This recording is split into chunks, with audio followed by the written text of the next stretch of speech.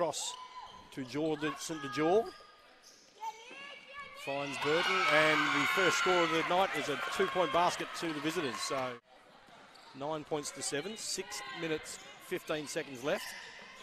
First quarter, hand under the basket, and an easy 2 points in the end for Burton. Senators pulls down the defensive rebound. Easy lob for Bar. 3-point attempt, no good from Bar, but a offensive rebound to Burton, and also draws the foul. Shaping up for a three, finds Forster in the corner, drives in, hands off now to Burton, and Burton drops the ball into 2 points. Forster now finds Burton under the basket, gets past Porchett, lays that one in for 2 points. So Jordan St. Jaw finds Burton in the basket, takes on side bottom, gets to the basket and drops the 2 points.